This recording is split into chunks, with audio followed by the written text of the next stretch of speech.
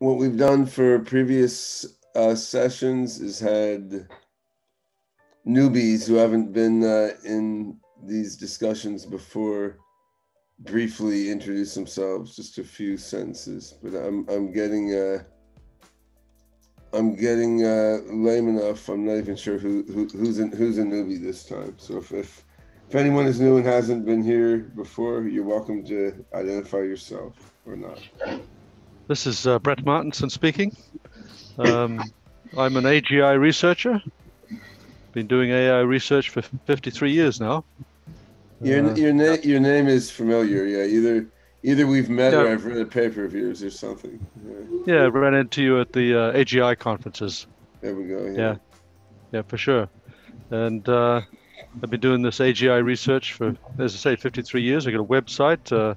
It's called adaptron.inc.com. And got a cognitive architecture built out of binary neurons, or I call them binons.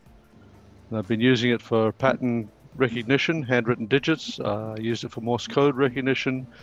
I've got it being used to control a simulated robot running around in a maze. And I'm currently writing a book about all the ideas of the cognitive architecture. Cool. All right. Any other newbies here? Yeah, I'm a newbie. You are. Hi, everyone. So I'm James. I've been working with Matt and Debbie on our COVID simulations for about the past year. Oh yeah, I've not seen your face before actually, but I've seen your name on emails. Cool. Right. I'm a research affiliate at the SETI Institute, and I'm also a research associate with SingularityNET, where we're trying to finally present a solution to the gray goo problem in order to try and make some progress in terms of shifting the Overton window for advanced molecular nanotechnology. So yeah, it's nice to be here. Nice to see you all. All right. Well, great. Yeah, great to have some new faces. So, these AGI discussion sessions are still fairly experimental, and we haven't tried something quite like this before these last few sessions. There's a bit of a gray area in the definition of the sessions, and that we're clearly biasing toward things that are vaguely related to an OpenCog and OpenCog Hyperon type approach, but I'm not trying to construe that too narrowly. So just as you could say at Google DeepMind, they're centered around deep reinforcement learning and loosely brain emulation type approaches, but they're also doing a bunch of other things in that periphery. So, additionally, we're sort of experimenting with some sessions that are more lecture oriented and focused on highly specific ideas and then discussing and understanding them. And the next session 2 weeks from now is going to be like that. So Jonathan Worrell will be talking about some issues related to dependent modal types and probabilistic types and how these relate to AGI. And I've asked Jonathan to give a talk on that, and then we can discuss afterwards. And that's work that I've found inspirational for our own work on the Atomese language, which will get a new name at some point, and the Atomese interpreter for Hyperon. Now, for today, I didn't make any slides and didn't have a highly formal presentation, so I'm gonna introduce a theme and then open it up for discussion. Leave it a bit looser, and I think we're gonna do some looser and some more tightly focused sessions and sort of see what seems to everyone to be working out best, and adapt as we go and try to try to be a collective general intelligence about all this. So the theme for today is emergence versus engineering, for lack of a better way to phrase it, in AGI architectures. So what aspects of cognition or memory or perception or other cognitive functions do you explicitly wire into your AGI system versus what parts do you assume the AGI system is going to emerge in the course of, acting according to simpler dynamics in interaction with the world? So what do you need to code in? And of course, this is a vexed question through the whole history of AI, and there's views all over the spectrum, right? So I mean, then that historical, somewhat overblown dichotomy in the AI field between symbolic and sub-symbolic methods was somewhat about that, right? In symbolic AI methods, you're assuming that you're wiring in things like, say, the notion of a variable or a combinator, and the notion of a function with arguments, or the notion of a quantifier binding. So you're programming these things in as a developer and designer, whereas folks making, say, any kind of neural net based AI system, if they're aiming at human level AGI, then that means they're aiming to create an AI that eventually will learn to manipulate quantifiers and variables, because everyone who's taken a logic class has learned to do that, right? But they're assuming that capability is going to emerge somehow through the coordinated activity of a whole bunch of neurons, and that's you can look at that in all sorts of different aspects, right? So, say the hierarchical structure that is built into deep neural models now and deep neural vision models, or you have a hierarchical structure that specifically correlates with the hierarchical structure of the what's coming in from a camera of the visual plane. So you have things like max pooling layers in your hierarchical structure. So you're building that in, analogous to how that's wired into the visual cortex by evolution. But do you have to build that in, right? Could you build a more undifferentiated network with a sort of heterogeneous structure and have the hierarchy, if that's the best way to do things, have the hierarchy self-organize? I mean, of course you can do that, right? Like, so in a genetic algorithm with the search over neural structures, you can use evolution to evolve not just the best neural net, but the best neural structure for a certain problem. And a system like that should be able to figure out that a hierarchical network with a hierarchy corresponds to the hierarchy of regions of different sizes of an input image. The evolutionary algorithm should figure out that sort of hierarchy gives the best kind of network for doing vision processing, right? And I remember some work by someone or other a couple decades ago showing that you didn't need to tell your AI algorithm that space is three-dimensional, right? Because you just give it a stream, one-dimensional stream of values over time, and it can implicitly explore various potential dimensionalities for that stream. And if you assume it's 3 dimensions, right, then there's a lot more patterns in that data than if you assume it's 2 or 4 dimensions, right? And so then you assume, well, this one-dimensional stream comes from a 3-dimensional world. Now, human brain doesn't quite do that, although we take 2 paired 2-dimensional streams and then we reconstruct a 3-dimensional world. So we have in our brain, we have some things wired in and some things that emerge, and we don't wholly know what they are, right? Because we don't understand the brain that well. We know some things. We know that the hierarchy of the visual world is wired in. We know that 3-dimensionality in a way, is at least partly, substantially wired in, though we learn some aspects of reconstructing the 3D world.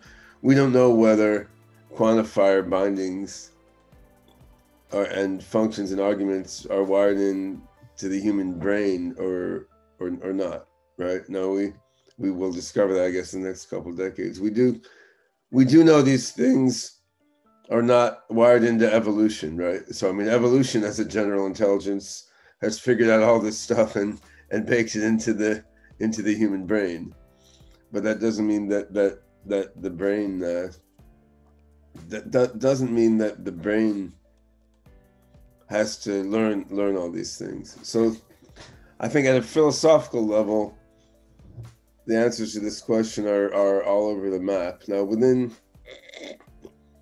our work on OpenCog and Hyperon, we've always been mixing up engineering and emergence in complex ways and in confusing ways that have even confused us and everyone working with us in various occasions.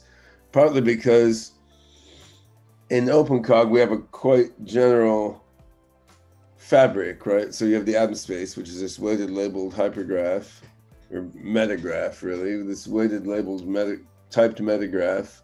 Then we have multiple AI algorithms acting upon that, which are reading and writing from that metagraph in a sort of collaborative way, and then they need to synergize with and cooperate with each other rather than stepping on each other's toes. And so that's that sort of framework can be used in a lot of different ways, right? So that sort of framework, you could build a neural net in that framework, or you could build a cellular automaton. You could build all manner of, discrete or continuous dynamical systems. It wouldn't necessarily be the most efficient way to implement those things.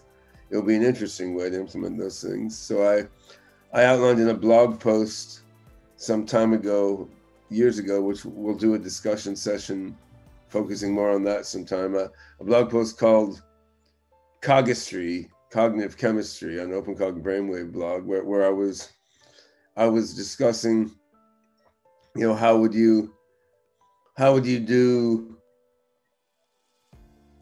the evolution of a sort of prebiotic soup of interacting, modifying programs in the OpenCog atom space. So you're using, that was inspired by Walter Fontana's Alchemy program from the 1990s, where you had a bunch of Lisp codelets that rewrote other Lisp codelets into yet other Lisp codelets in a sort of Lisp codelet soup, right? So I was exploring how would you do that in Adam Vandervert just typed in the chat, that sounds like Chem Lambda. Yeah, I mean, Alchemy, I believe, long predated either Chem Lambda or my own publications on this. And Fontana, who's a very interesting guy, has since gone more in the direction of explicit biological models of proteomic networks and so forth. So yeah, Chem Lambda and Cogistry, cognitive chemistry, they're both AGI approaches like Alchemy in the direction of a soup of program fragments that are rewriting other program fragments. And I mean, that's an approach to AGI, which is highly emergence focused. Some things also are not emergent there. Like, for example, you assume some programming language that's baked in there for the codelets to use initially in rewriting each other.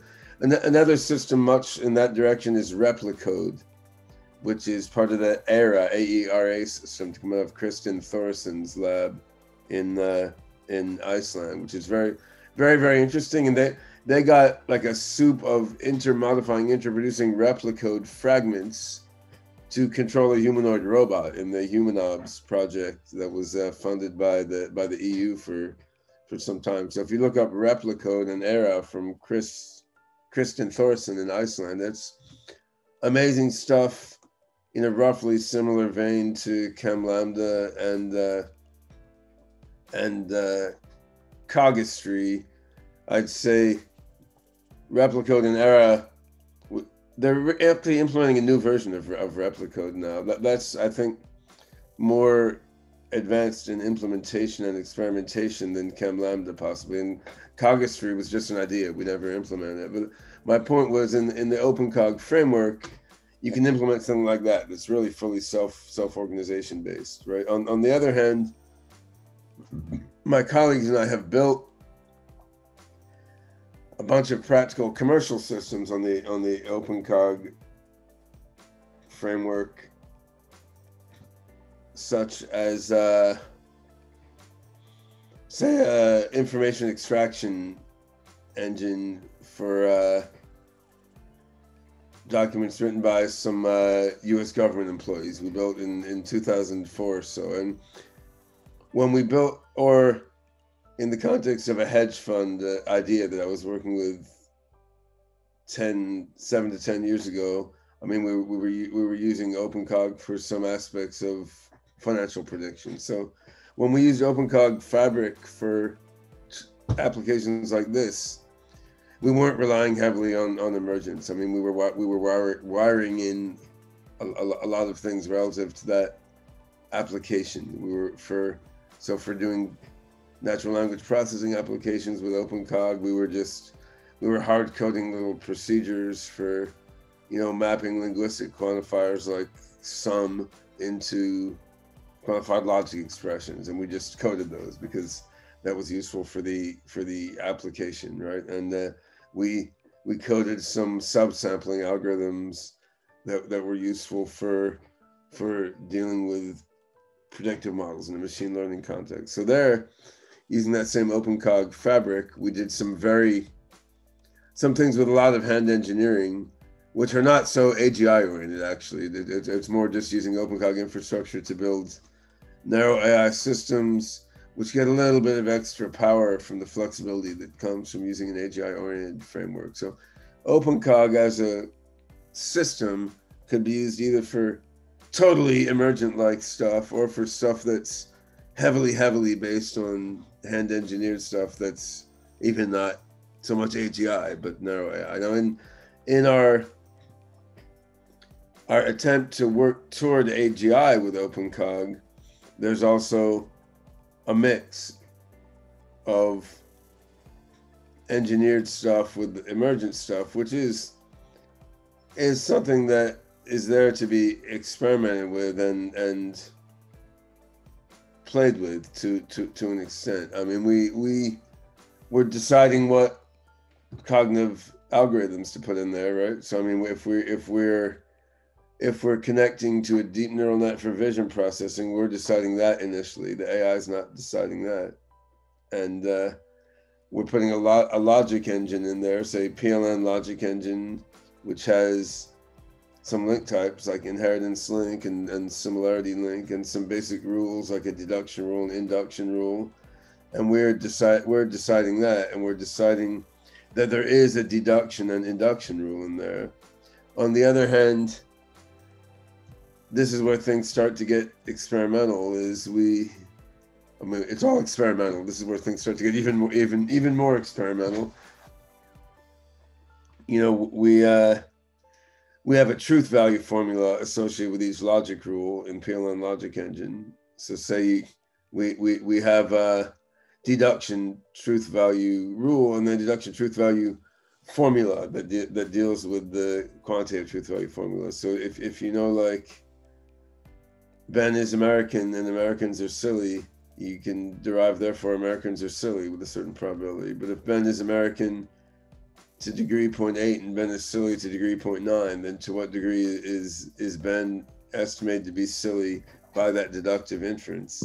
So there's a quantitative formula that makes that quantitative deductive inference. So originally we hard-coded that formula. Matt Ikle and I and others wrote a book going over math for deriving the probabilistic truth value formulas here in probabilistic logic networks. Now, Alexey Potapov and some of his team in St. Petersburg wrote a paper a couple years ago on using learning to learn the quantitative truth value formulas to be used with PLN logic. So I mean, then you would just pose as a learning problem, like what's the optimal what's the optimal truth value formula to go with the PLN deductive rule based on the quality of inferences obtained by applying the rule, right? So that's the case where within our would-be AGI paradigm we're following to try to build an AGI on OpenCog, there's some things that are assumed to be wired in, like the fact that we're using a probabilistic logic as one of the tools to update the atom space, and the fact that that probabilistic logic has a deduction rule working on inheritance links. But then the question of the truth value update formula to go with the deduction rule, like we knew that is cognitive content. We always intended that eventually the system should update itself, update that rule. But the question is, I mean, how important is that? Can you code that rule and leave it fixed until the system gets to human general intelligence level, and then let it modify that rule? Or is updating that rule sort of part of the ongoing, cauldron of self-modification processes that gets you to general intelligence? And that particular thing, I'd say, is an open research question within OpenCog. We could try both ways, and there's a shitload of such open research questions, right? So I mean, with natural language processing, there's a whole bunch also, right? So predicate argument structure or quantifiers and quantifier bindings, that at some level we're building those in the sense that we're building an assemblage of node and link types, which we know is capable of serving as a very robust intuitionistic logic. On the other hand, how natural language expressions map into this vocabulary of node and link types. In some prior narrow AI systems built in OpenCog, we wired that in, but that's clearly wrong from an AGI perspective, right? I mean, you certainly need to have the mapping from language expressions into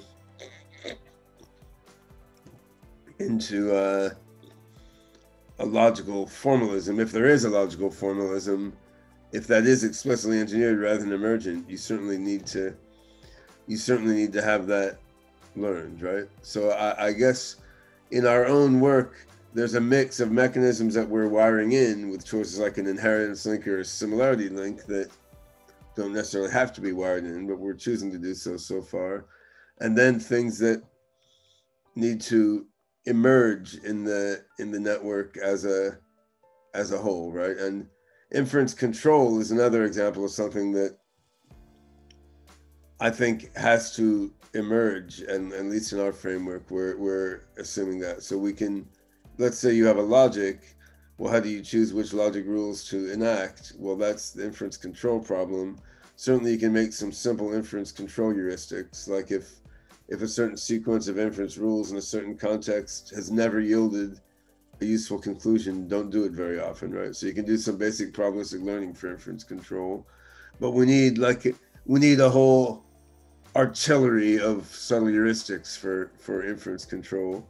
And to get so many interesting heuristics for inference control, these have to be just learned by doing inference in a bunch of contexts and applying various learning algorithms to the problem of learning how to infer in different contexts. And then the inference control heuristics, they have to cooperate and work together. You have an emergent network of inference control heuristics, right? So these are a few of the ways we've danced around this issue in OpenCog.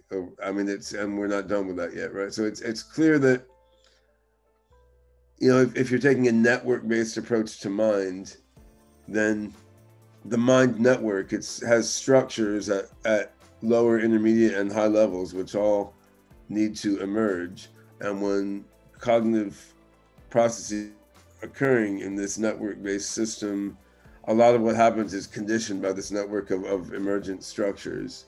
And this has to include some emergent hierarchies, some emergent heterarchies, some emergent sort of prebiotic program soups like you have in an alchemy type thing. There has to be all this that emerges, but how much is wired in to catalyze this emergence is an open question. And there's two two general misconceptions I want to call out before opening up to everyone else to ramble and rant to their own heart's content. So the first,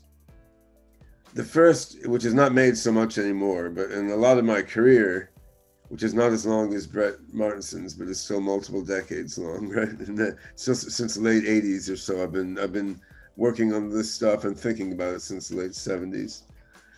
One misconception that used to be made a lot is that the human brain lets almost everything emerge and is sort of like a blank slate neural network out of everything, out of which intelligence sort of crystallizes by pure learning. And people assume that about the brain quite a lot. Now it's almost swung to the opposite direction because we have these deep neural nets with a very rigid hierarchical structure and a lot of specifics to how they're engineered, and people assume that the brain is like that. So I think it's even swung the opposite way, and there's a presumption in some circles that the brain is less fluid and self-organizing than it really is. But I mean, my mother's partner lost 30% of her brain in a car accident, and after 2 years regained essentially all functions, right? So I mean, the missing parts of the brain, all their functions were reconstituted in the remaining part, which is amazing medical miracle that practical neurologists don't understand now, right? But it illustrates the ability for self-organization that exists in the brain. And I'm sure her brain doesn't do all those things the same way it did before the car accident, which was 20 years ago, right? So the point is, the brain is a big, complex, messy, weird thing that's very partially understood. And there's a lot of wiring in of specifics in there, like particular parts of language processing system, where if you get a lesion in that part of the brain, you can't conjugate verbs or something in there, right? So I mean, and that holds for everybody. So there's a lot of highly specific wiring in of stuff in the brain in sometimes weird ways. There's also clearly a lot of self-organization and emergence of structures that happens both in the fetal stage of development and during the first few years of life, and to some extent throughout our lives. So those are both there, and we just don't understand the balance, right? And the second misconception I call out gives me an excuse to briefly rag on a recent paper by DeepMind. So the second misconception I want to call out is, just because a certain AGI approach could lead to AGI in theory with sufficient resources doesn't mean it's a practical way to lead to AGI. And how this came up with DeepMind recently is, there was a paper from Richard Sutton and colleagues. And I love Richard Sutton, by the way. He's a great innovator and a brilliant thinker and such a wonderful human being too.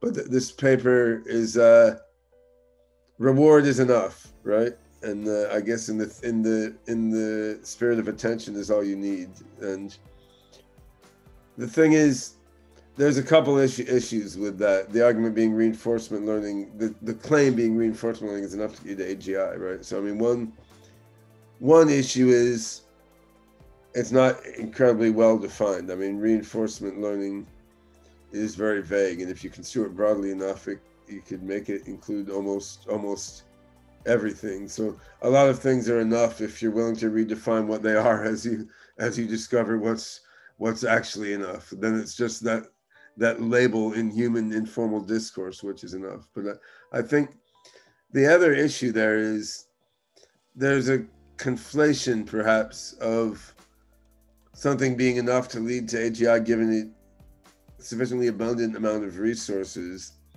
and a sufficiently long period of time, versus something being sufficient to lead to human level AGI in a practical amount of time and resources, right? Because there are interesting senses in which reinforcement learning is enough to get to massively superhuman AGI given sufficient time and resources. And of course, Marcus Hutter's AXE work basically showed that, right? I mean, that is reinforcement.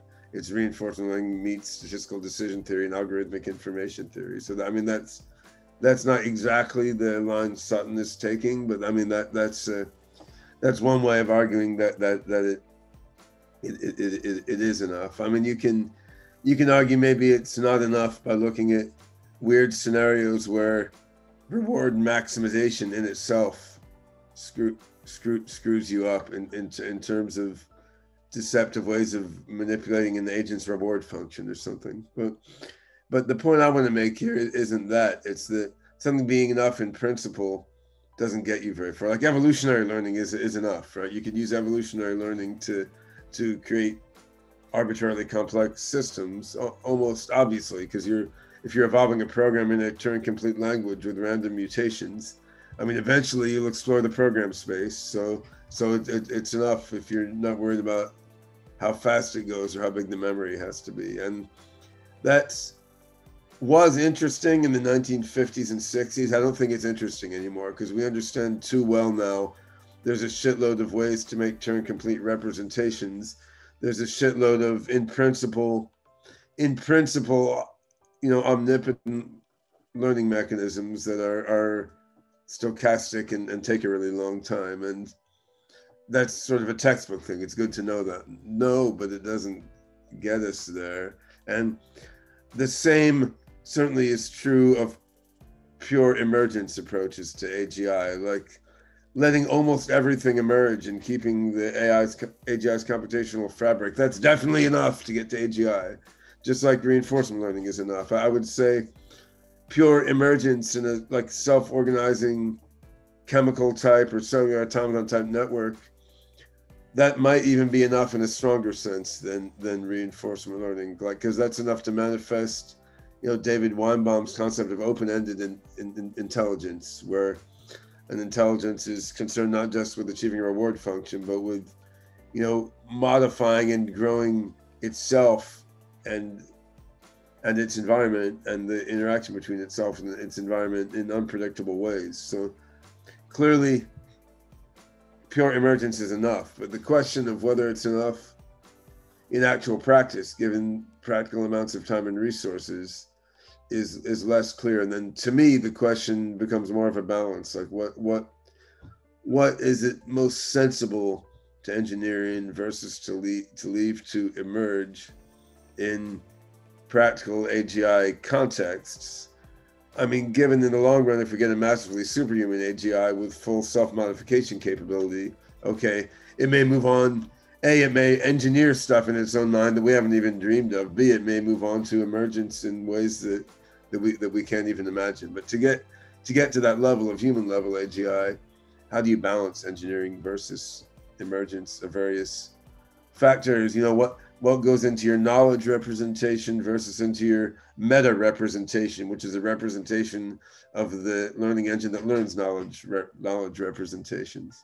So that's a big confusing topic, and really Hyperon, we're intending to be a playground to explore that topic as we move toward hopefully getting to AGI. But I'm curious how others have confronted this issue in their own work and thinking.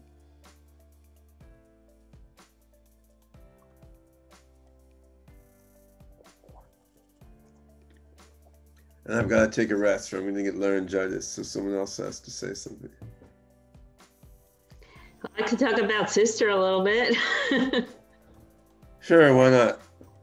Okay. Sister, I mean, I already know about Sister, but not everybody does. So we should do one of these discussion sessions purely on Sister and your ideas with cultural evolution for AGI. Actually, I mean that's another very cool approach, which is emergence focused. So yeah. Let's hear it. It's emergent focus, right? And so the idea is you can hold something still in Sister. For example, I have a simulation where agents are farmer agents, and they need all the 4 food groups. But another thing I hold still is the more effort they put into making a single food group, the more they have of it. So I set it up so trade is to their advantage, but then they have to learn the rest, right?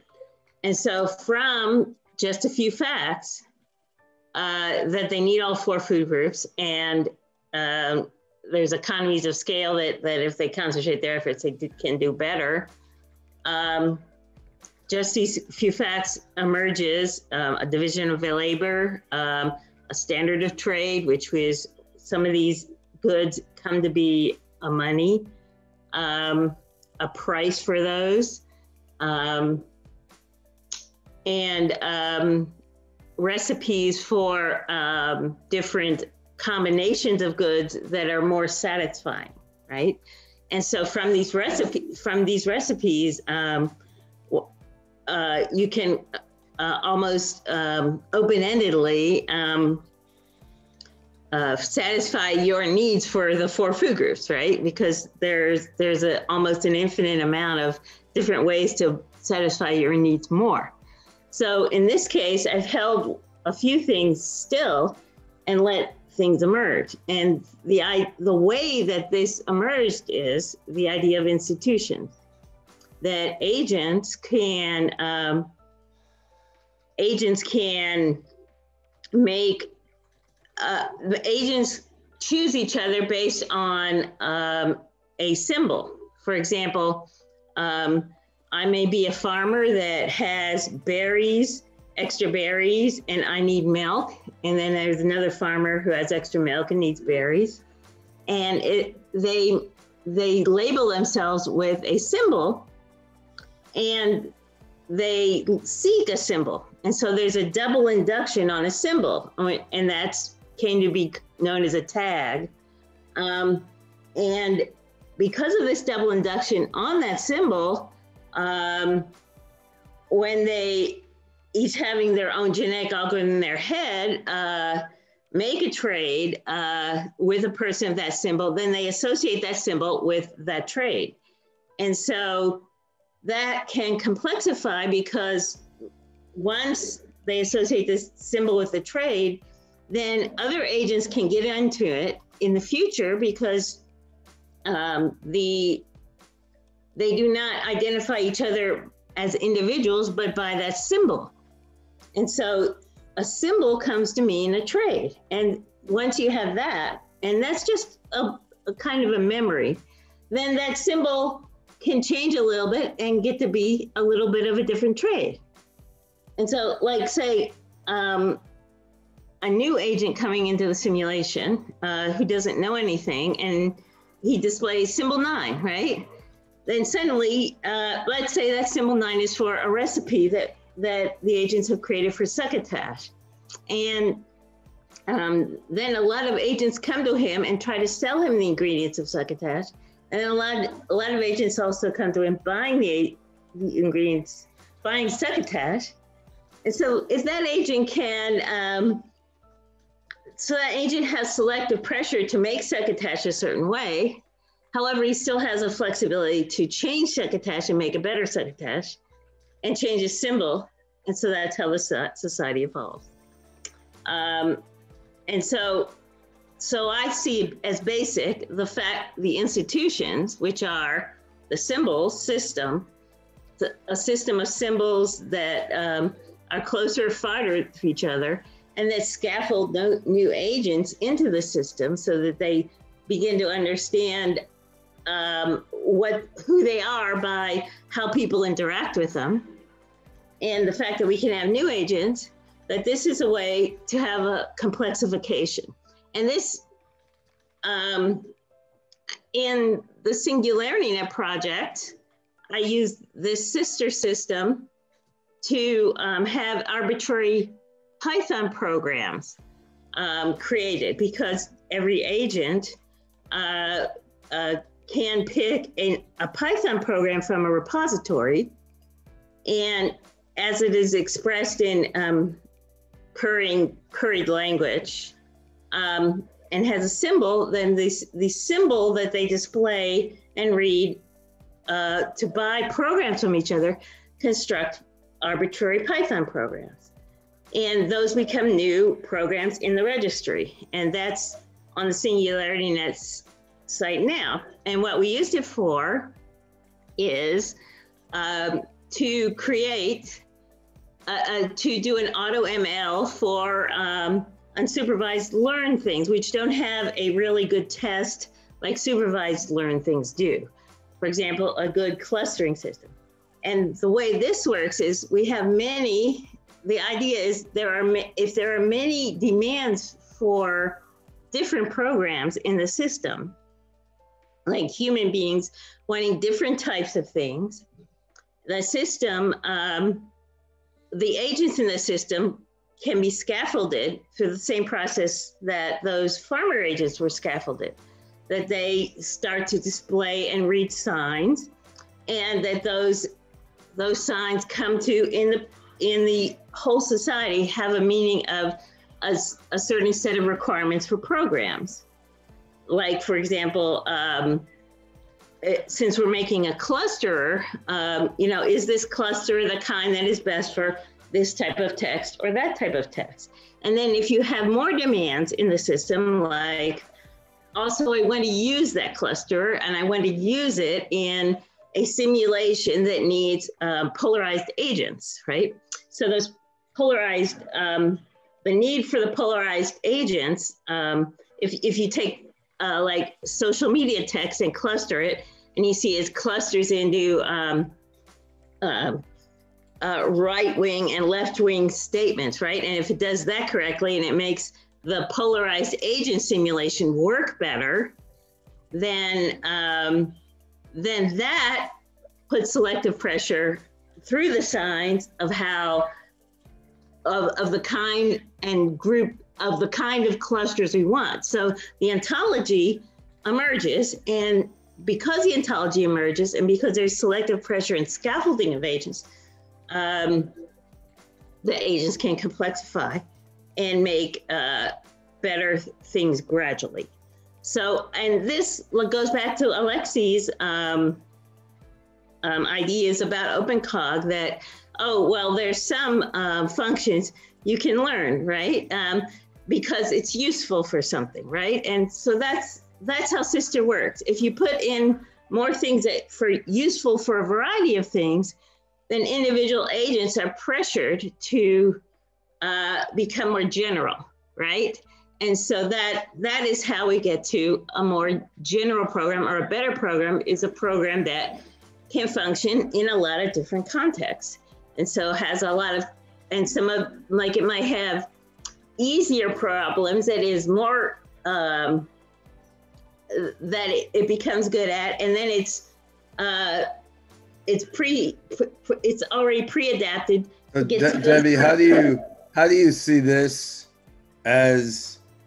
I mean, I feel I have an unfair advantage because I've been hearing you talk about this since whenever it was. I don't know if I'm making sense or not.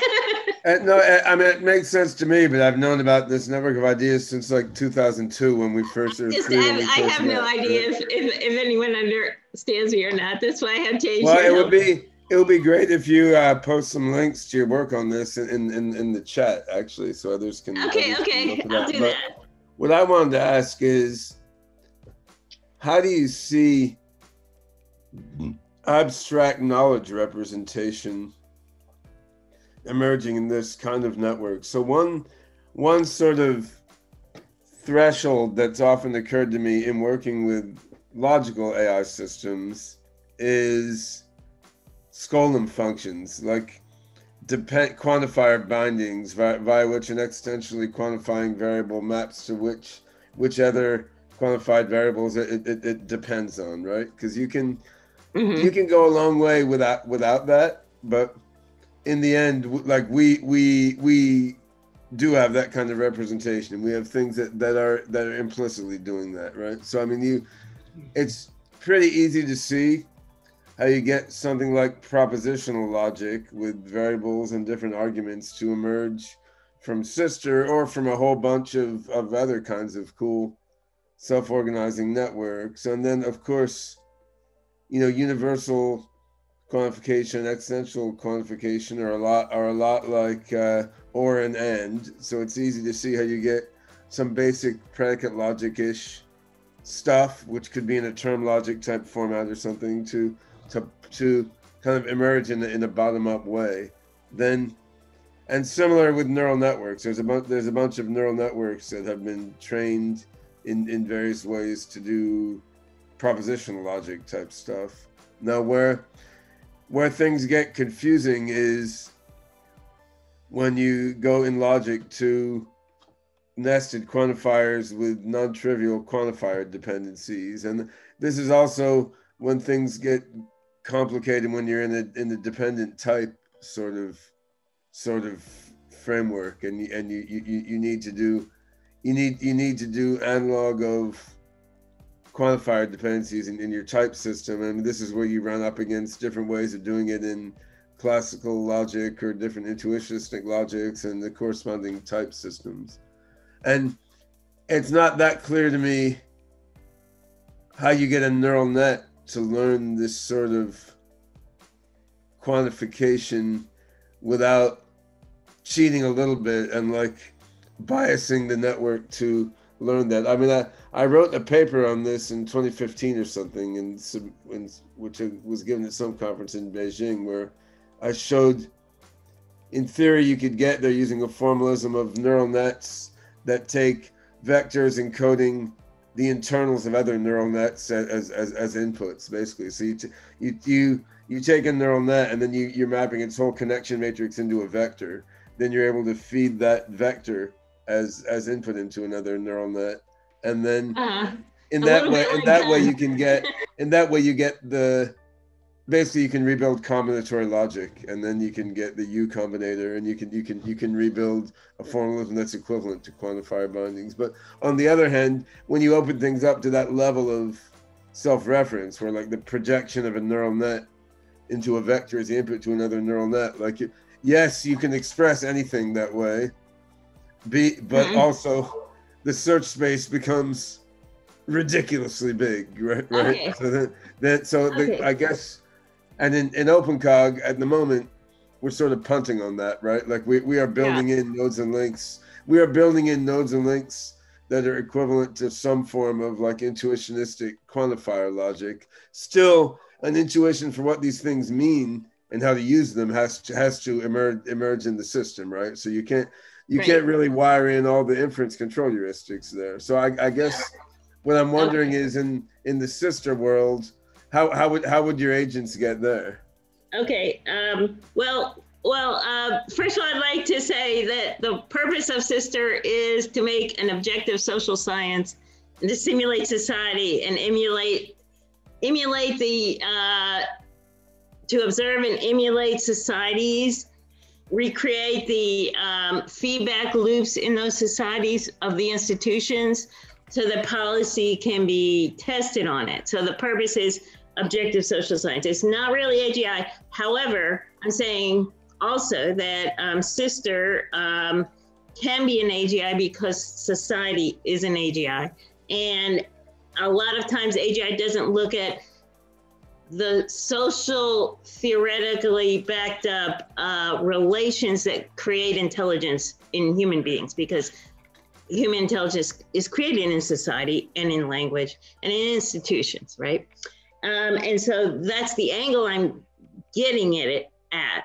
And I see, I don't know that much about logic, so let me guess what you're talking about, that about the scholim, that what you're saying is in the fact in genetic programming that it's hard to say you're talking about the same thing in one part of the code as the other and identify that as the same thing. And so have that same thing. Well, I think the analog, roughly speaking, an analog in the programming language side would be, how do you get to fully recursive programs beyond just primitive recursive functions? So I think that question, I see these kinds of recursions like as as hacks. Okay, but they're wonderful hacks, right? Like in evolution, maybe well, that describes all of human intelligence. Right. But they're wonderful little tricks, right? For example, how did the human mind advance and take a great leap in advancement in different stages in evolution? And one thing is the theory of mind, where like a tiger might be crouching because, you know, it has learned and it has the instinct to crouch, but it doesn't have the sight of himself in the mind of the deer, right? And at some point in evolution, when he got that ability to see himself in the mind of the deer, well, the tigers don't have it. When people got that, then there was a great leap that that was very efficient and it could perform all of these things, right? All of these crouching and every kind of hiding posture, not just learning them all separately, right? So then we came to know a truth, right? And by coincidence, we have a great leap that we got a theory of mind. Well, it seems like this thing you're talking about, which is, sorry, still, I'm thinking of it as, you know, having the same thing and having a genetic programming reference the same thing in different parts and recursing and getting out of that and knowing that's what you were talking about. That's like a great leap, right? The ability to recurse, just like the theory of mind is a kind of recursion, right? I'm thinking about you, you think about me, I'm thinking about you. So once you get one of those hacks, the ability to recurse, which is really not a complicated set of code, then you have that. And in Sister, of course, even the one I'm working on with James for our paper for the AGI conference, you know, I told him, well, you can learn certain things. You know, it's all the parameters for the simulation are learnable, the one that you're using for that, right? So as long as we have this registry of, and it's actually possible now because we have a registry of programs that are created in Sister, and they're not different from the registry of programs that are initialized in Sister. So they're free to choose from the created registry and the initial registry, and the Sister program itself could be in the initial registry, and it could be, you know, recreated through the Sister process into the created registry. So that would be an example of a leap, you know, programming yourself, because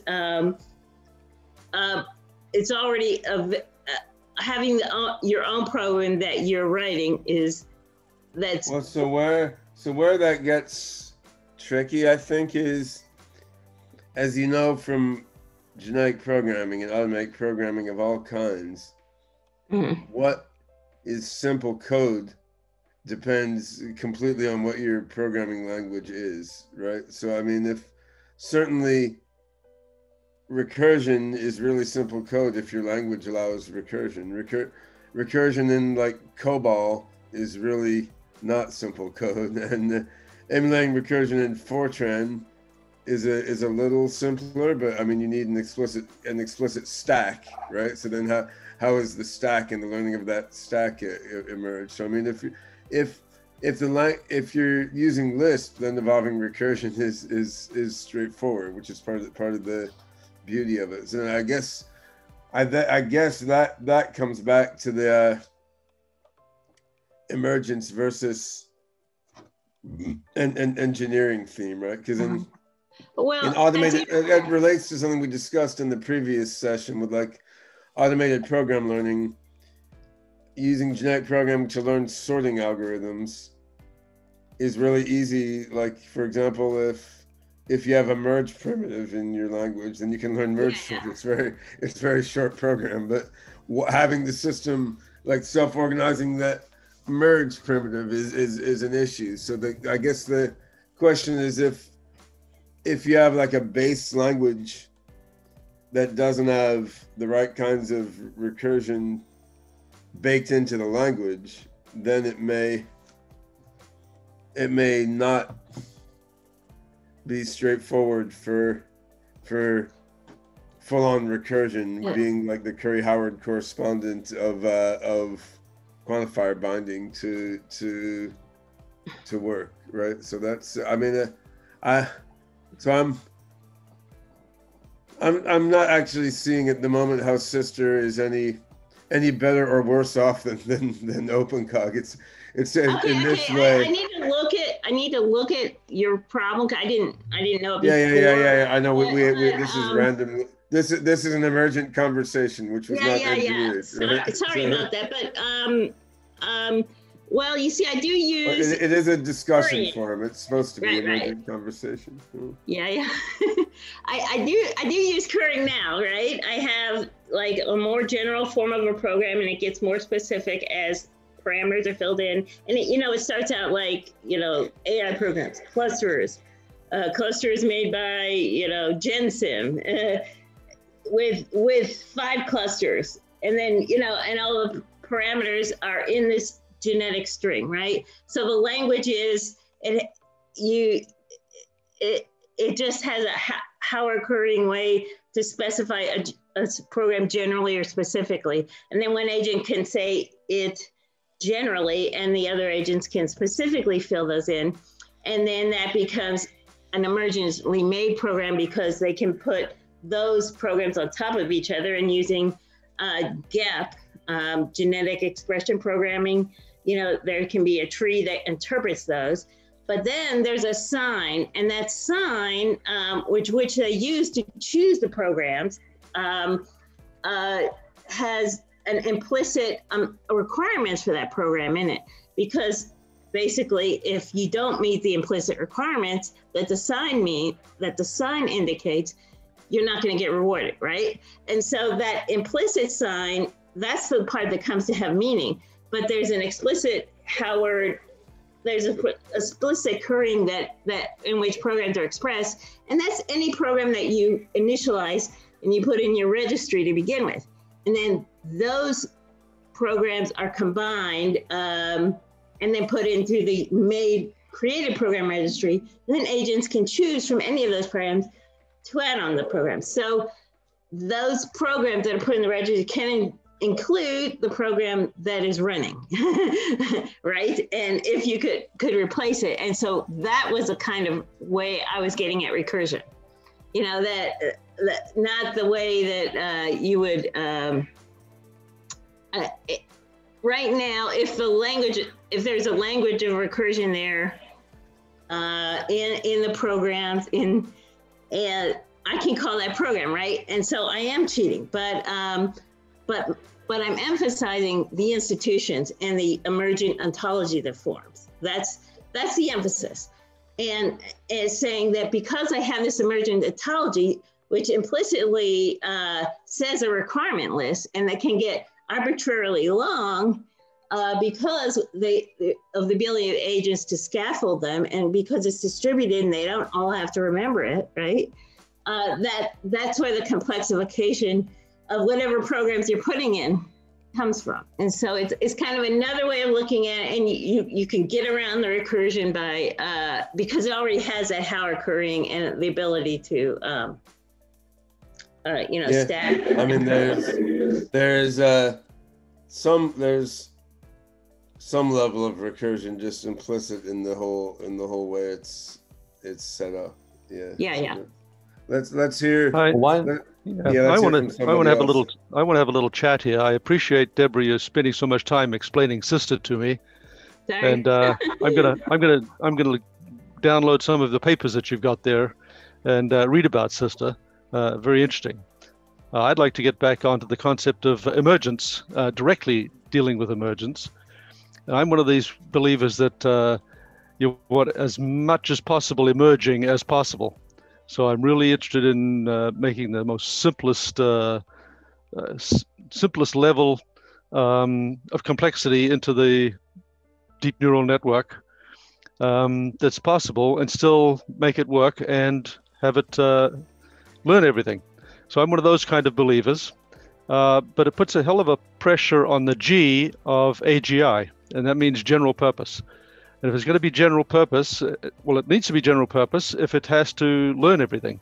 Therefore, it has to learn anything in any environment, given any configuration of sensors and any configuration of action devices. So really general purpose input, very general purpose output devices. So in Adaptron, you start right down the bottom and you describe general purpose input devices. So what the sensors are. And you describe the general purpose output devices. And as soon as you describe those devices, you have sensors which measure something. So you immediately have a value or an intensity. And you have multiple sensors in a sense. So you have sensors that are adjacent to each other. So you start getting position information. And from there, you can derive size, spatial information, and you get temporal information. You then end up with quantities.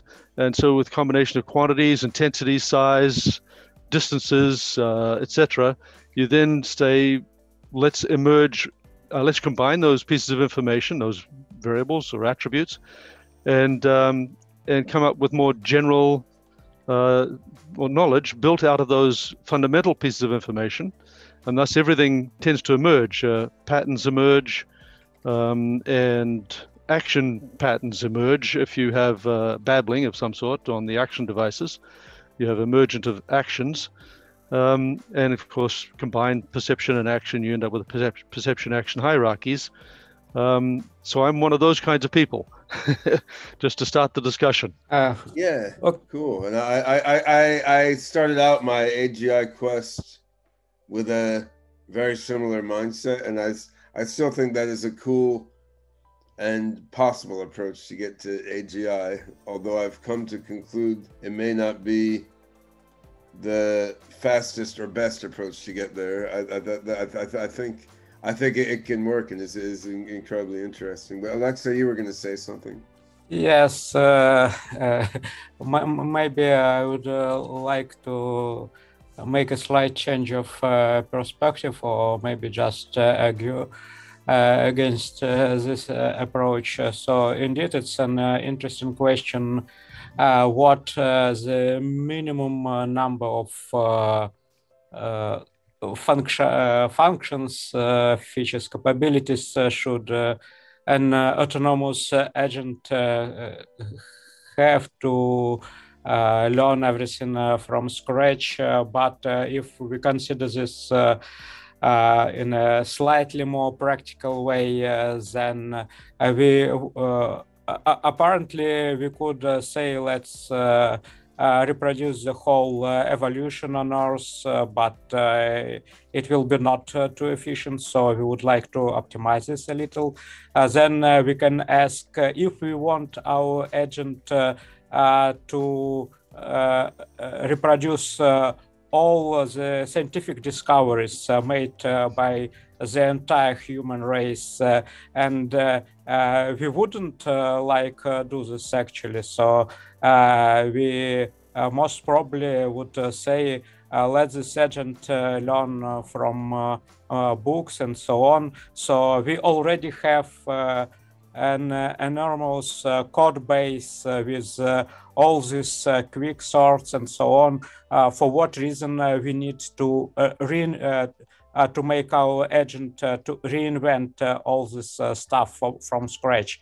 And if we accept that this agent can learn from our books, from scientific discoveries the human race has already made, from the code human race has already written in very large amount, then there will be not that large difference between emergence and engineering, because is it emergence or engineering if this agent learns category theory from us and then improve on this? So the same can be said about the blocks from which this agent is built. So for what reason should it learn from scratch how to process images by itself? Humans have already done their best to train large models on huge data sets like ImageNet. If this agent can do better, then it should be able to replace these models by its own models. So if we have already achieved some successes in automation, then this automation can be applied.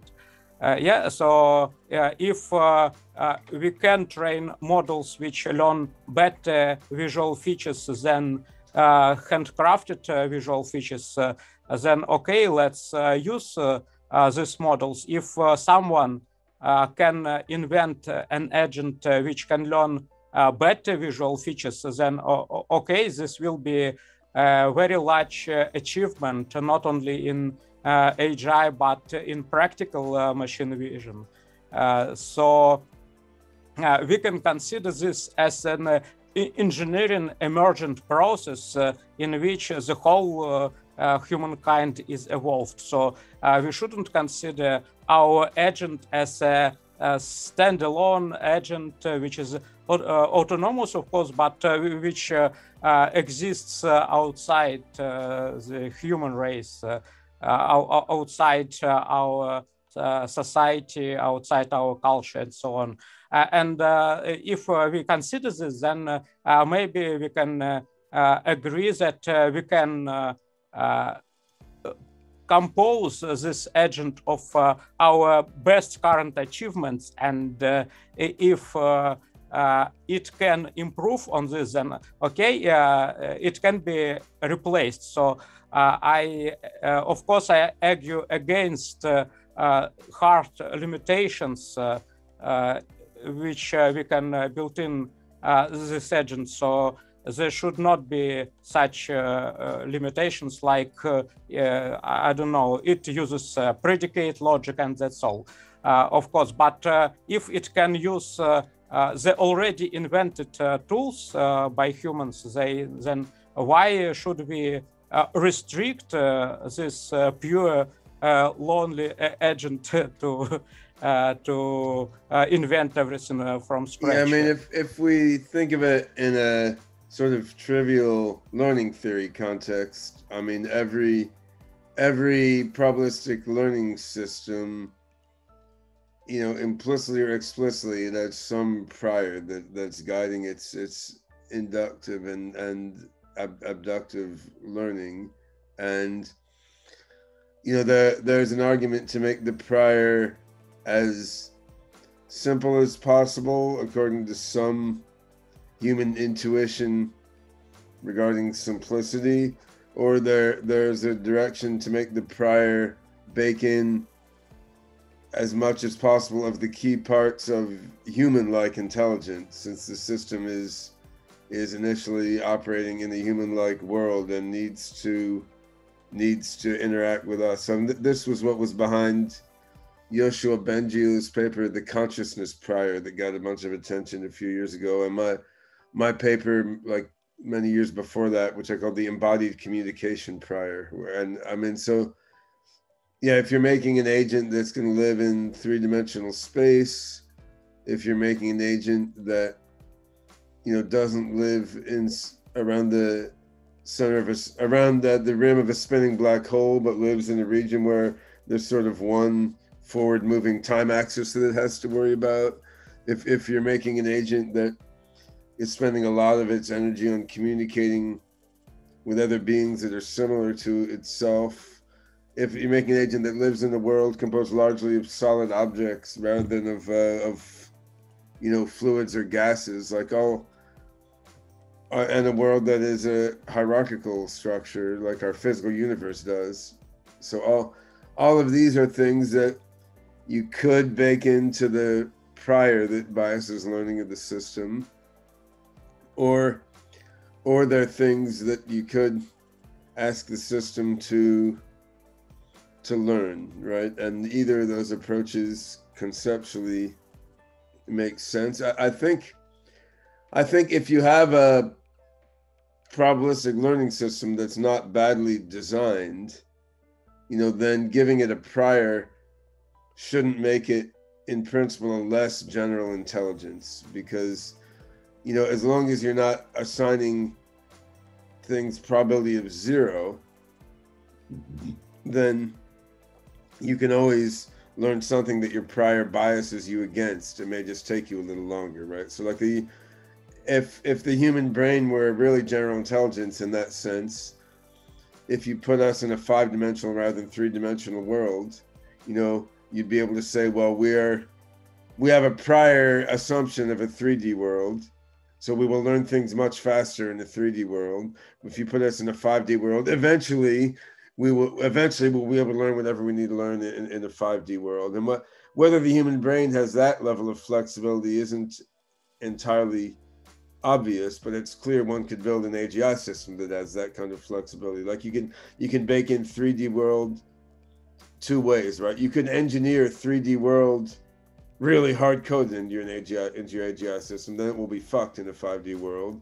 Or you could code the assumption of 3D world as a prior for the learning system, and I mean then it will just learn faster in the 3D world, and it will learn but slower how to deal with a world that violates that 3D assumption. So I think to me there's 2 big pitfalls with wiring stuff in, which occurred to me from Alexey's comments. I mean, one is wiring too much in too rigidly, right? Like you may need to bake some things in just rigidly into your infrastructure code just because we're implementing stuff on physical machines that may take a long time. So like Brett may have to code in using a binary neuron instead of a ternary neuron, and then if he has a world that would be more efficiently modeled by networks with ternary neurons, then it may be less efficiently dealt with. Like in Atomise, we have to wire in some base level programming language in which new programming languages will be learned, right? So wiring too much in, like more than you, rigidly hardwiring too much in more than you really have to, is going to be a bad thing. And the other thing that occurs to me as a pitfall is wiring in crappy versions of human-like biases based on a misunderstanding or oversimplification of how human intelligence works. And like, so that would be like wiring in crude theories of how natural language works into a natural language system, where the problem could be you're wiring too much, and B, the problem is you don't understand how natural language really works anyway. So what you're wiring in isn't actually like human language capable, right? And the same could be true in current deep neural vision systems. Like one issue could be, okay, this system of levels and hierarchy is very, very rigid. So if you give the system like a higher dimensional world, it can't ever deal with it. The other issue could be it's just an oversimplified version of human vision, and human level vision actually needs more feedback from cognition to low level perception than these architectures bake in, right? So there's a lot of pitfalls there, but I think if you do the wiring in right, you should be encoding everything as biases to your learning system, which doesn't kill your theoretical generality. But then you have the question, like, just how slow, clunky, and awkward is the process of the system updating its own fundamental biases, right? Like for us humans, in many ways, it's a very slow, clunky, and awkward process. Like even overcoming like shallow in a cognitive sense biases about gender and race or something is really hard for us to do, let alone overcoming biases about the dimensionality of the world. Like we're not so good at it. AGI systems should in principle be better. Most current AI systems are a lot worse. Well, first of all, I didn't mean wiring in a rigid sense, but rather providing for our system these models or whatever as tools which it can use when they're useful. Well, I remember, Alexey, you once said that something like the only and most important principle of an AGI is don't assign any hypothesis probability 0. Yes, and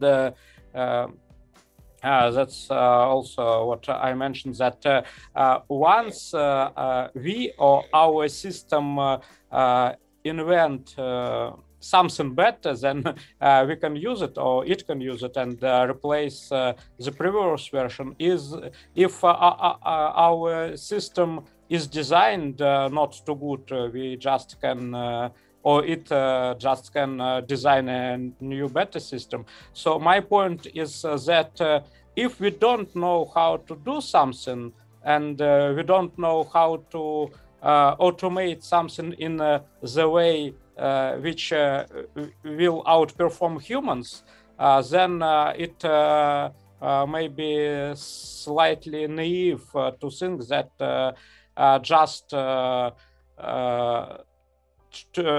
trying to do it in a more general way will help us. So, of course, if we can train a neural network which will work better than handcrafted features, we should do this. If we can do an AutoML or architecture search which will find better architectures than humans can craft, then of course we should do this. And if of course we need to do research and so on to move forward, but just saying that okay, let it emerge and do everything by itself, well, it will not work this way unless we know why it should do this better than we can do. So if we don't know how to write a good program, and we apply genetic algorithms or random search, then it will not help us too much. So there is a trade-off between computational resources we use and human resources. So as I mentioned, we don't want to reproduce the whole evolution, and it's kind of naive to think that it will do by itself much faster than it was in nature. Well, yeah, pure evolution is a very slow process. I mean, yeah, when you get into using probabilistic learning in Bayesian optimization algorithm type style, when you get into using probabilistic learning to accelerate evolution, then maybe we could evolve stuff faster than nature, but then you have the same AGI problems all over again on the level of the probabilistic learning algorithms used to accelerate the evolution, right? But yeah, I mean, in general, I'd say, I mean, the brain has way more wired into it than Brett's AGI systems do, which is a plus and a minus, right? I mean, presumably it gives each of us individuals a head start at learning, and then it causes us to get stuck in a lot of ruts also because of the way the brain embodies these specific assumptions. Right? But evolution is not necessarily teleological. It depends on the specific pressures that are applied to it.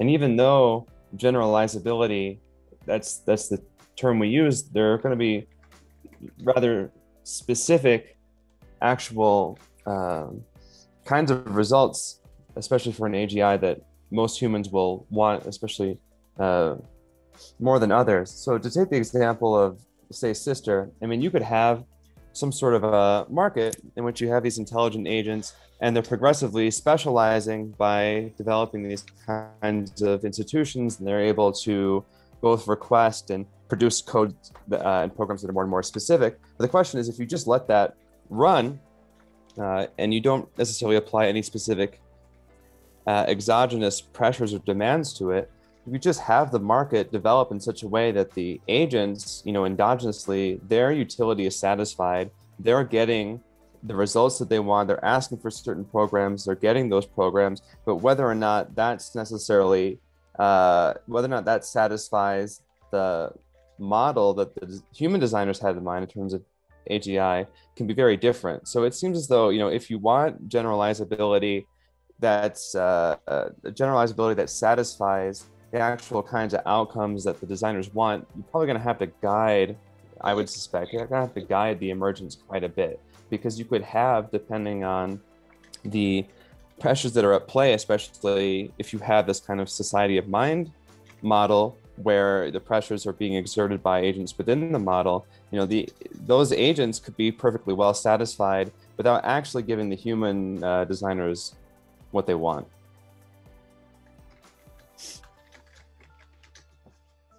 Yeah, I mean, evolution also, evolutionary algorithms, genetic algorithms are incredibly simplified model of particular aspects of natural evolution. And natural evolution is, there's a symbiosis and like symbiogenesis aspect, and then there's self-organization and autopoiesis and all this interoperating with evolutionary selection. So you have this whole complex self-organizing system, and then this connects back to Weaver's open-ended intelligence, really, where the evolving ecosystem and the society are open-ended intelligences.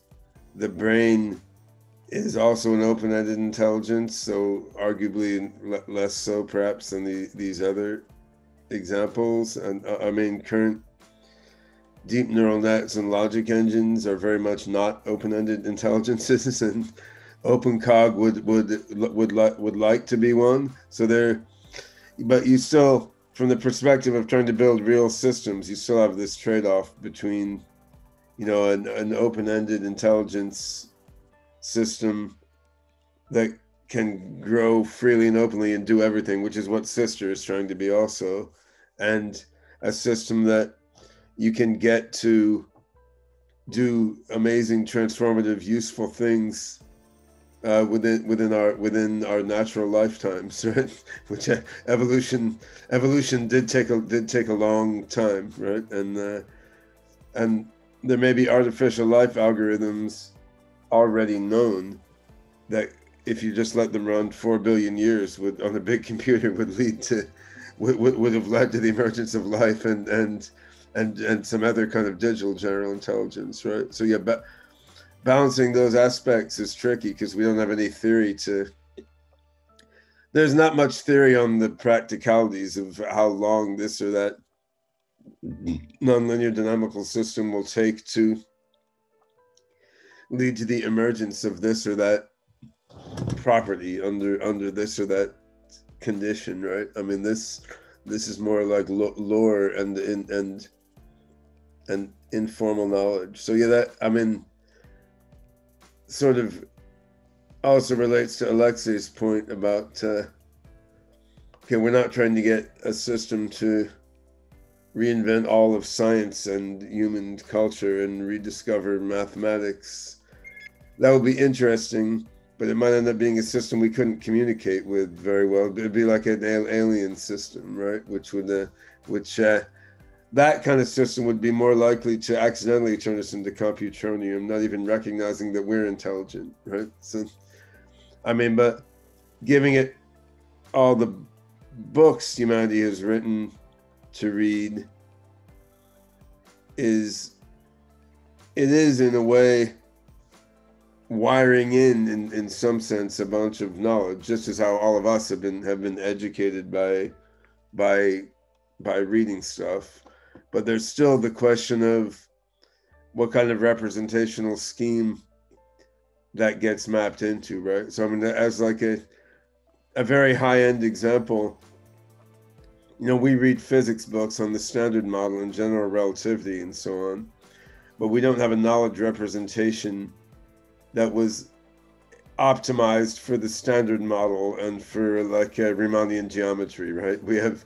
we have a sort of meta representation, and then we build internally a model of symmetry groups and Riemannian geometry.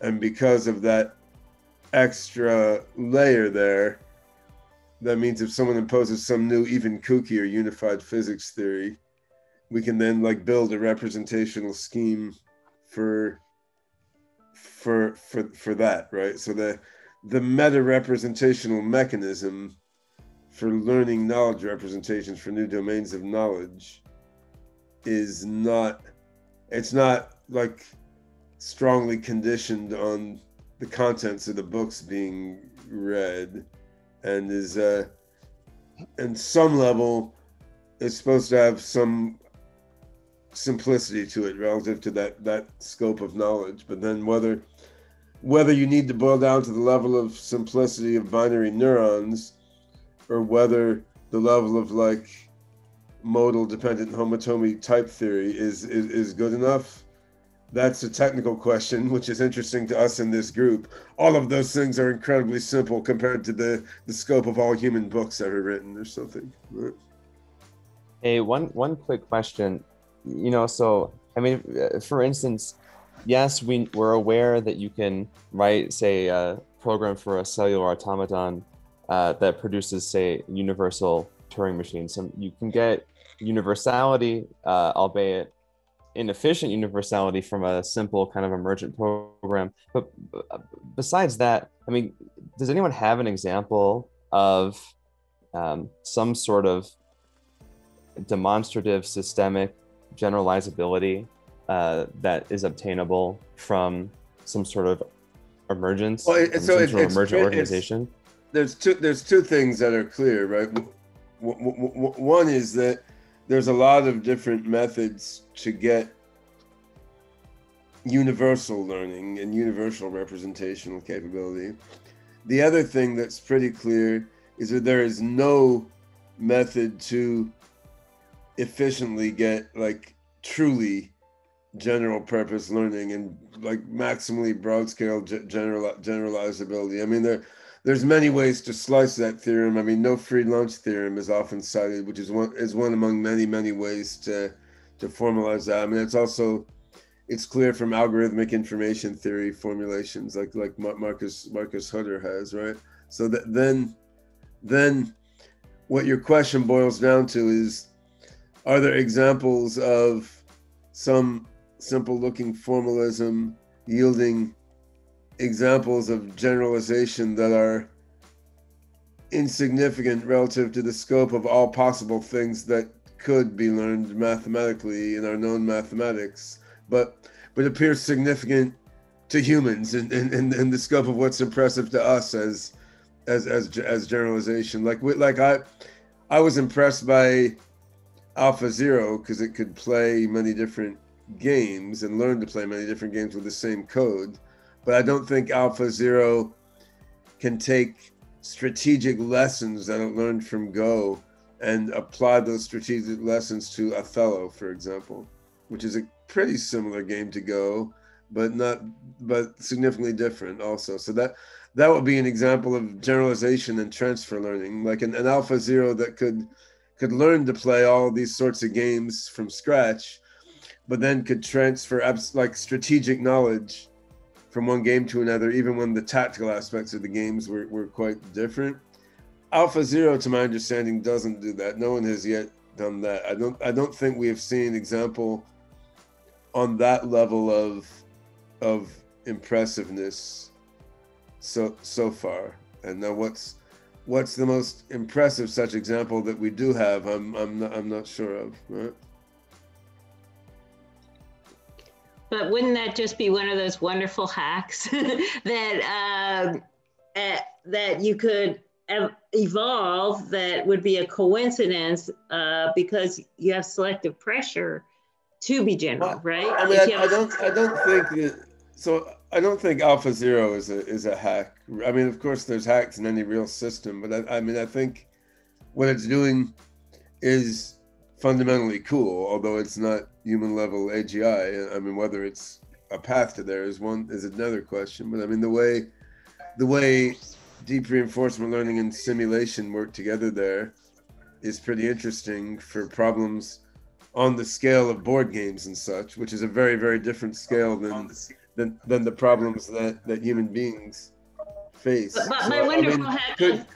so what I wonder is if by putting some sort of Occam bias in an AlphaZero type system, could you actually coax it to learn stuff in a way that better transfers among games? I mean, that would be, there may be some people at DeepMind working on that now, right? I mean, that would be a cool example. It would teach you something. I think it's still, I don't know if playing with board games with the comparatively limited search space is actually informative toward AGI or not. It depends on the way in which you're addressing it, but it's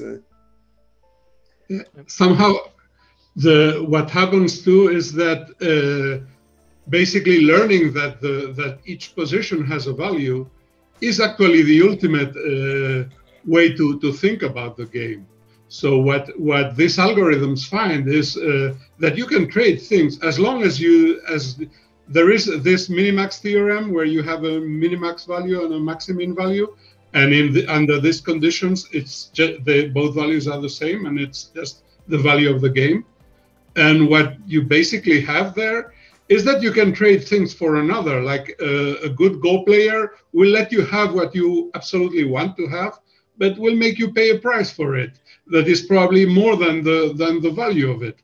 So the way this thing works so well is because it actually focuses that the value of the game is the real thing, more important than the stories we tell ourselves, thinking about chess and saying, well, I have a rook that is pinning this thing or whatever. Like, that's just the story about that we tell ourselves. The real thing is the value of the game. And that's what the algorithm gets so well. And that's why it's so stronger than humans, because it really, you cannot trick him in evaluating the position. No, it's not about the value of the game. Checkers have been solved just by using brute force, and systems like AlphaGo just played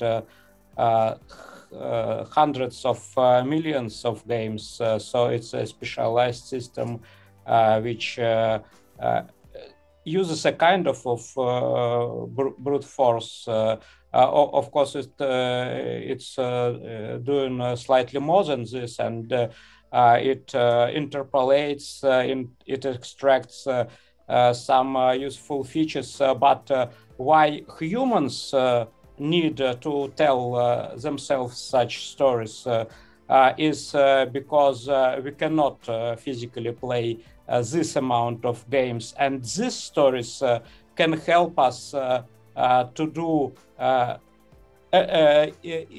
almost as good as AlphaZero playing 10,000 times less games. So it's not about value function, it's just about computational resources and specialization. The value function is a stochastic value function. I mean, it's Monte Carlo research. So if you have experience writing Go programs, which I do have, until you get the evaluation of the boards perfectly, your program absolutely sucks. So it starts, it's, as you say, exactly, from depending on how much hardware you have, tens of thousands or hundreds of thousands of games, you get these final positions. And once you have, so it's a stochastic evaluation function, but it is an evaluation function. So what the neural networks do in computer Go is giving the right priorities. That it's kind of, it's a completely different game. Like being able to predict what a master will do is a completely different game than winning games. Sometimes you are more sloppy, but you play until the end, and the evaluation part of it. There was an author who of a program called Zen who used two Japanese words for that. It was kankaku and yomi. And yomi is the reading part, kankaku is the feeling. And you have this stochastic kankaku, that is because you get to the end of it, and the reading where you have all the casual fights, like what if I do this, then I do that. It's reading a tree. So, but that's why this, because all these games are in the same category, that's why you can reuse most of the, or as in the case of AlphaZero, all the code.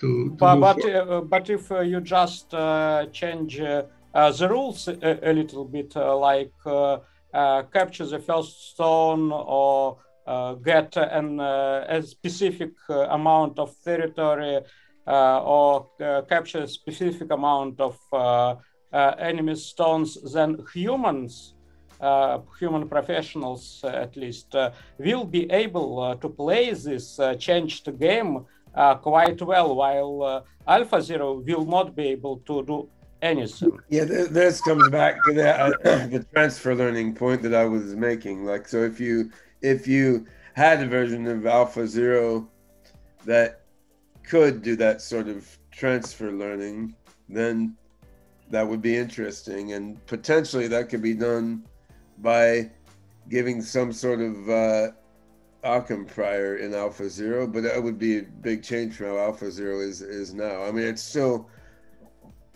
a limited domain that can be handled with that whole sort of architecture that's so simulation dependent. But that came up because James Boyd asked for an example of something that was sort of impressively generalizing, sort of thinking how to look at the mix of emergence and engineering in that impressively generalizing thing. And I'm not sure we have that impressively generalizing thing yet, actually.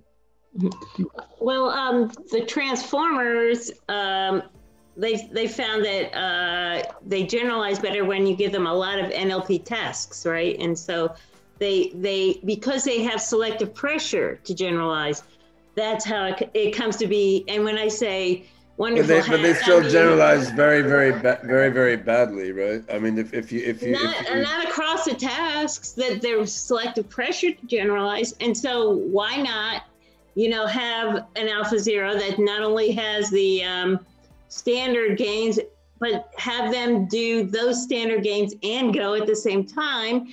They might find a generalization across that, and the way they would get it is what I called a wonderful hack, meaning they're inside the system, it would discover how to generalize across those games.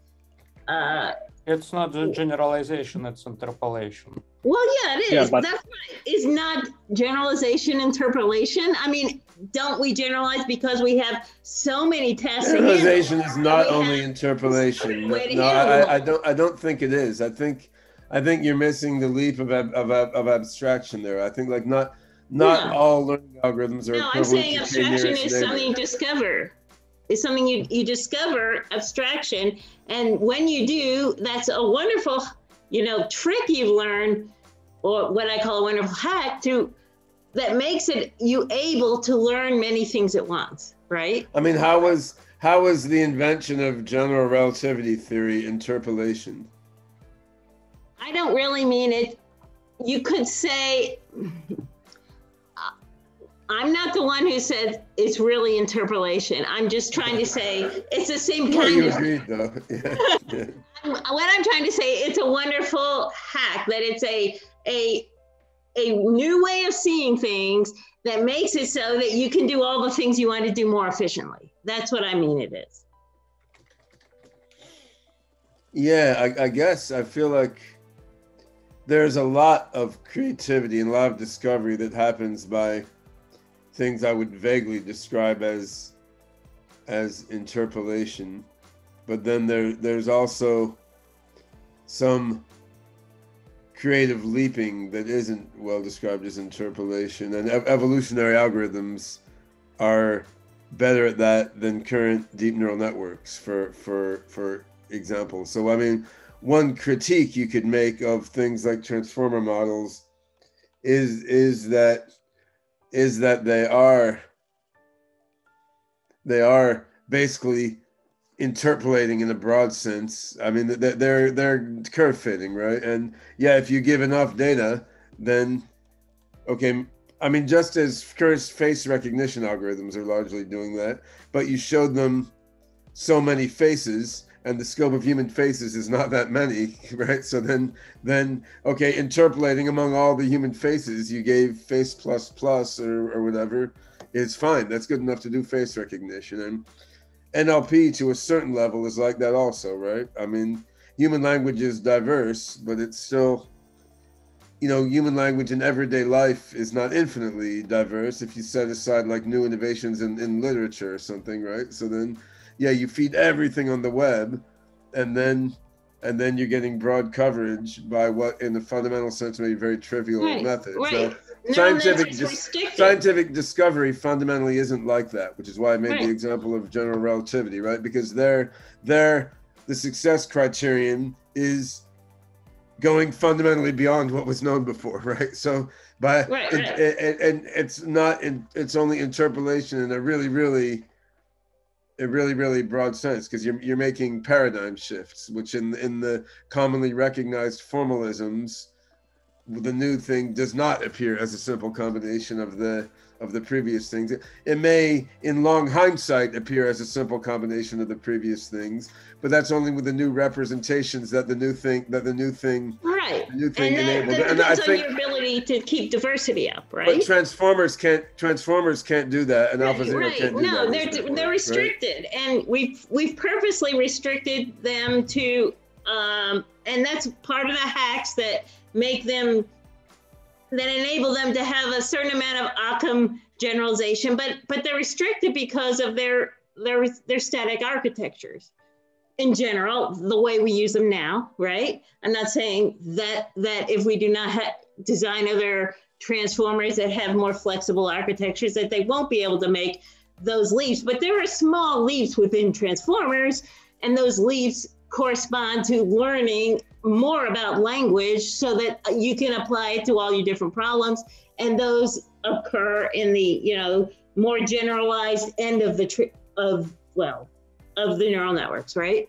So those leaps do occur in neural networks when they're more restricted, and they're in a sister system or a system that keeps up diversity, and sister keeps it up by having new agents come in and which have more neuroplasticity, right?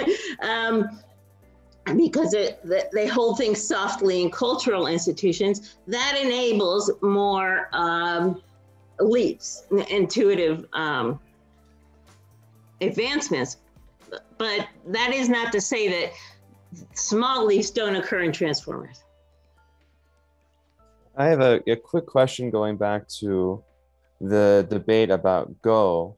So let's say, this is a hypothetical, right? Let's say you had an agent, and the agent is, maybe even you have two, or you have a group of them, and you train them to learn how to master what are called gnomic games. So they can play a game, but they can also change the rules to the game. And changing the rules to the game is also itself a move, right? So you can imagine, you're playing Go, but then you can change a given rule to Go, and then you can learn to play it that way. So the question is, if you did that, I mean, you could potentially imagine, one, just changing the rules until you have games that no humans have played before. You can also imagine, coincidentally, changing the rules until you end up with a game that actually has a name, a game that humans do play. Question is, would that be an example of, would you call that not full generalizability, but at least gameplay generalizability? If you had some sort of an agent that with time would be able to play with a certain degree of skill most games, because it simply explored the kind of combinatorial space of these different rules. I just shared the link. There is a thing called general game playing. Yeah, we're very, very familiar with that. But the GGP algorithms have never, you take a predicate logic description of a game and try to learn how to play the game from those rules. The thing is, the GGP algorithms, as far as I know, never got very far beyond quite trivial games. Yeah, yeah, that's what. And you cannot really change the game during the game. It just, you're going to play a game that you don't know the rules until the game starts, and then you learn the rules from like both players. And by the way, this was also, I've never done that, but this was also done with Monte Carlo research. So it's a similar. But yeah, what you say is actually much harder, and that's the same thing Alex said before. You change the game, the rules by anything, and you have to retrain everything again. So, yeah, it's a narrow domain. It's definitely, we are not in AGI yet. They are very smart. They are creative. Like, you can use the word creative because of the solutions it finds are amazing, but it's still a very, very narrow domain. So it's just the domain of an abstract game, which is a formal, which has a formal definition.